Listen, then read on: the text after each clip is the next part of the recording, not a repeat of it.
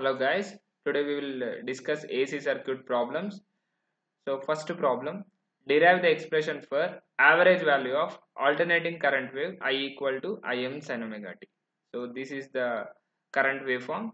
So for this we are deriving the average value. So first we will consider the AC waveform. So on y-axis I am taking I, on x-axis I am taking omega t, and 0 to pi will be the positive half cycle, 0 to pi is the positive half cycle, and pi to 2 pi will be negative half cycle. Pi to 2 pi it will be the negative half cycle. So for this I am considering the average value. So for full cycle it will be 2 pi radians. So one cycle equal to 2 pi radians. But we are considering only for half cycle, no? Half cycle it will be from 0 to pi. Half cycle it will be from 0 to pi. So half cycle value will be equal to pi. So I am considering the average value here. I average is equal to I am considering for half cycle, no? Half cycle it will be from 0 to pi, so pi, and the boundary limits from 0 to pi I d omega t, as you know, I equal to Im sin omega t. I value will be equal to Im sin omega t, no? So I can substitute here the I value in the equation of average value.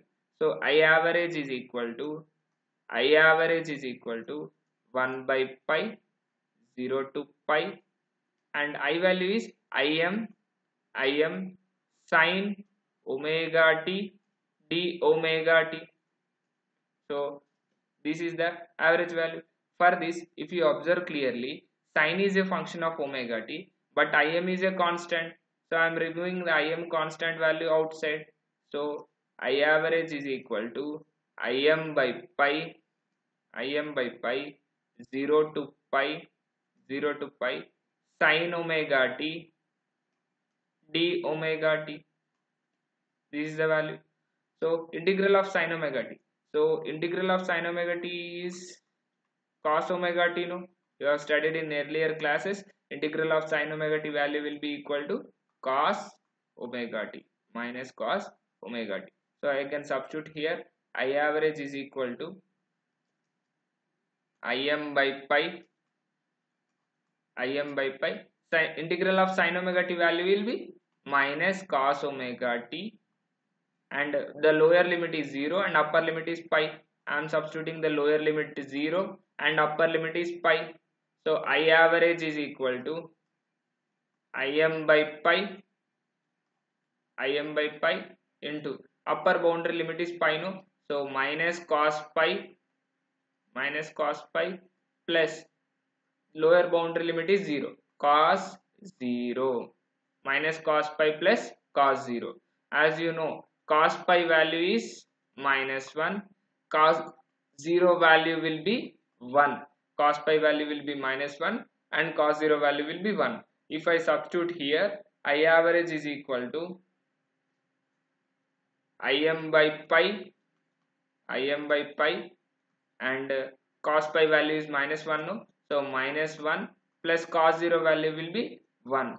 So I average value will be equal to Im by pi into 1 plus 1 value will be 2.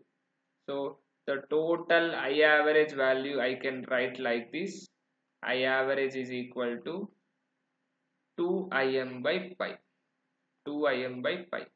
So this is the value for sinusoidal current. Sinusoidal current I equal to Im sin omega t. Here also I am writing I average is equal to 2 Im by pi. This is the final expression for average value.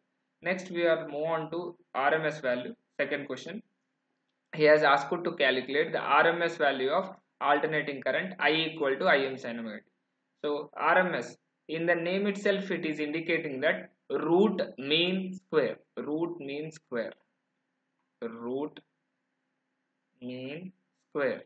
So I can write root mean square.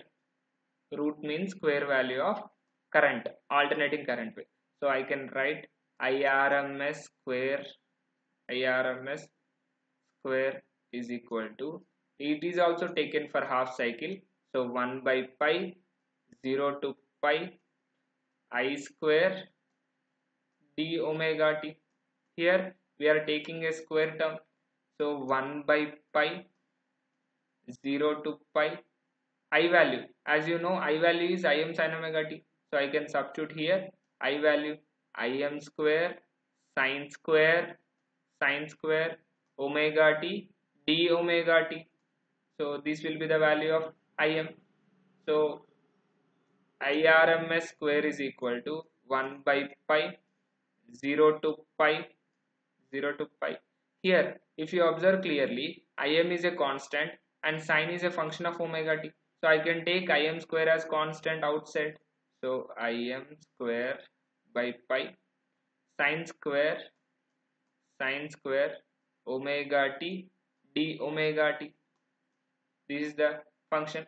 So integral of sine square omega t, I can write integral of sine square omega t as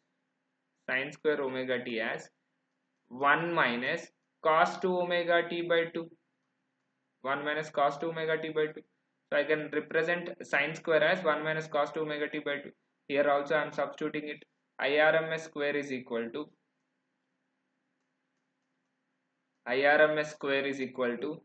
Im square by pi into integral of sine square omega t, I can write as 1 minus cos 2 omega t by 2 into d omega t.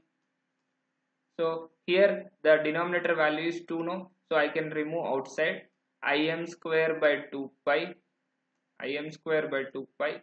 into here first term 0 to pi integral of 1, no, so integral of 1 d omega t, and remaining term is minus cos 2 omega t, no, so the lower and upper limits 0 to pi cos 2 omega t d omega t.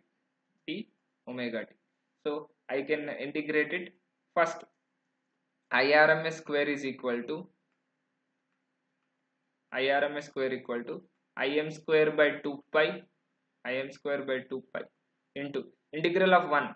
Integral of 1 value is omega t, no, we are differentiating with omega t, so the value will be omega t, and the lower limit is 0 and upper limit is pi, so 0 to pi minus integral of cos 2 omega t. Cos 2 omega t, it will be sin 2 omega t, and here 2 is there, no, so sin 2 omega t by 2, and the lower limit is 0 and upper limit is pi.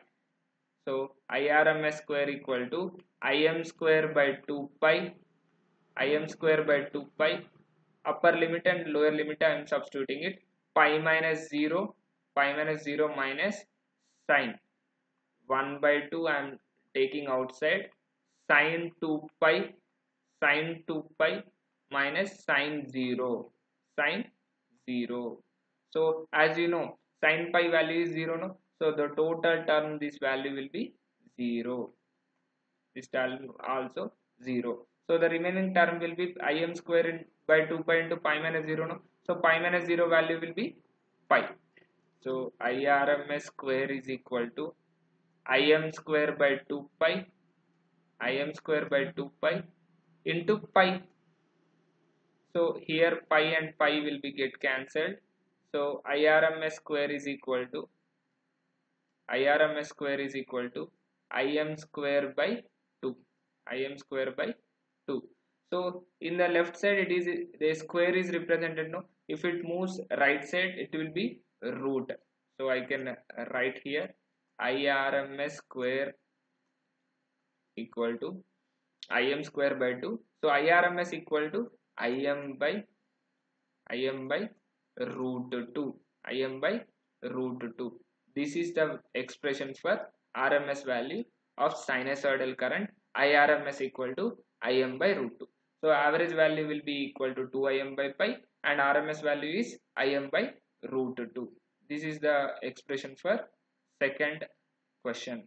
So we have derived the expression for RMS value I equal to Im sin omega t. So we will meet in next class. Thank you guys.